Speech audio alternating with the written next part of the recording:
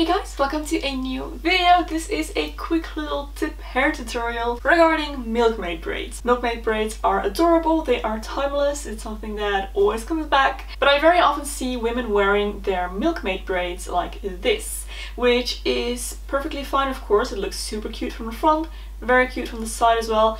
But in my personal opinion, it kind of looks weird from the back, because it's just a parting and nothing else. In my opinion, it's not the most flattering hairstyle for the back of your head, and there is a very easy way to remedy this if you should want to do that and to wear it in a way that is a bit more flattering 360, I guess. So that's what I'm going to do today. I'm going to show you how to do Milkmaid braids with no parting down the back. I am wearing some hair extensions for this demonstration just so you can see a little bit better. You don't need them, of course, you can do this on your own hair perfectly well. This is pretty obvious, but if we don't want to have a parting in the back, we need to not make a parting down the back. So I am going to split my hair into two sections.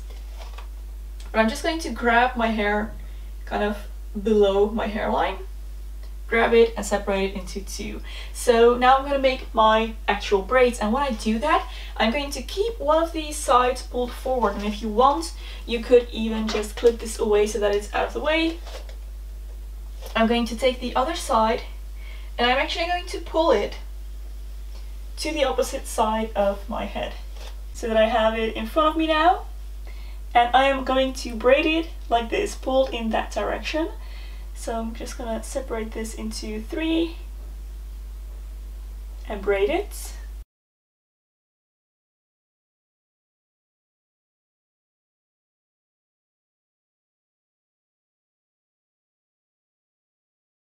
Okay, I'm gonna tie it off with a little hair elastic like I normally would.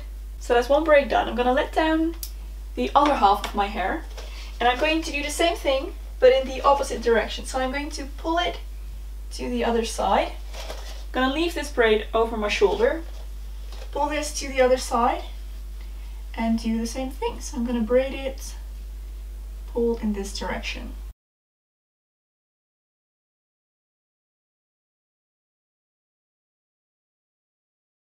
So now that I have my two braids that are already crossed in the back and laying nice and flat in the proper directions that I'm actually going to want them to go in, I'm going to pull them up and just finish my hairstyle like I would regular Milkmaid braids as well. So I'm going to tuck the ends of one of the braids underneath the other braid and pin this down with some bobby pins. And then the tail of the other braid is gonna do the same thing on the other side. Now I always like to slide my bobby pins in underneath the larger braid instead of over it, so that you don't actually end up seeing the bobby pins in the end. I just feel like it looks better when the pins are a bit discreet. So that leaves you with a hairstyle that looks a little something like this. It still has the simplicity and the funness of Milkmaid braids, but it's just a little bit more grown up maybe, and again I really like that there is no parting in the back.